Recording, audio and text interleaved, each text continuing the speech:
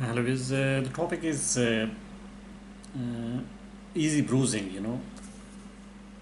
Now the bruising happens when the small blood vessels, known as the capillaries, under the skin break, and this causes bleeding within the skin tissues, and you will see the discoloration from the bleeding. Most of us get bruises from bumping into something from time to time, and bruising sometimes increase with the age. And this is especially true in women as the capillaries walls become more fragile and the skin becomes thin. And the occasional bruise typically does not cause any medical concern. But if you are bruising easily and your bruises are large and accompanied by the bleeding elsewhere, so it could be a sign of a serious condition that needs medical attention. I know there are certain medications that can cause bruising, and like aspirin or warfarin, and other medications. So they can cause bruising. Certain herbs and supplements are also believed to affect your body's ability to clot and lead to the easy bruising. And Though the evidence of such side effects is limited in the studies, and the examples include like maybe fish oil, garlic, or ginger, or vitamin E. So these are the herbals that can be cause easy bruising. In fact, they cause the blood thinning, and as a result, they can cause the easy bruising. And the non-steroidal anti-inflammatory drugs, also known as NSAIDs, so these are the medications used commonly in the pain relievers, and unlike other pain relievers such as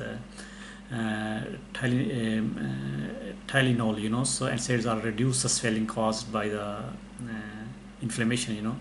So when used over long term of periods, so these drugs can increase bleeding. So medical causes of the easy bruising,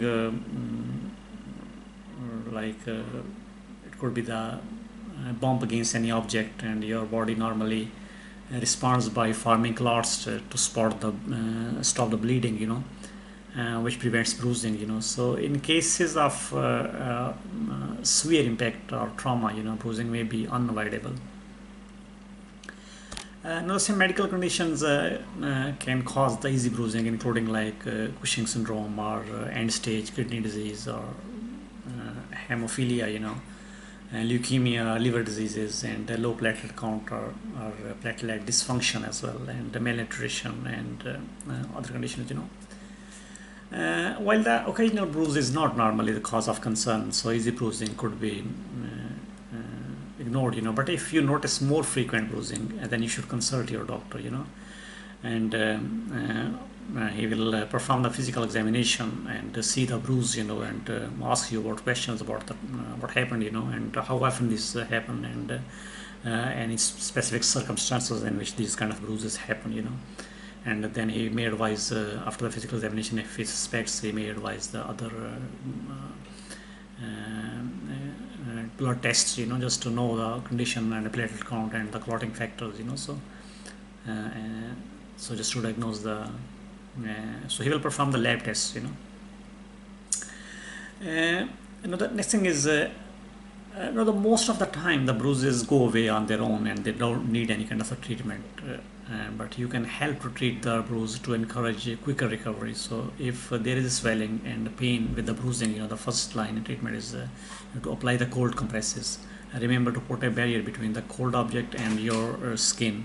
So if an arm or leg is involved, so elevate the limb and apply a cold compression, for 15 to 20 minutes, so just to reduce the swelling, and if your doctor finds that the easy bruising is caused by certain medications or the medical conditions, so he will stop or replace those medications with the other ones, and if there is any underlying cause, so he will treat that underlying cause or refer to a hospital for further investigation. Thank you very much for watching this video. If you need more information, you can visit our website www.diseasesandtreatment.com. Thank you and goodbye.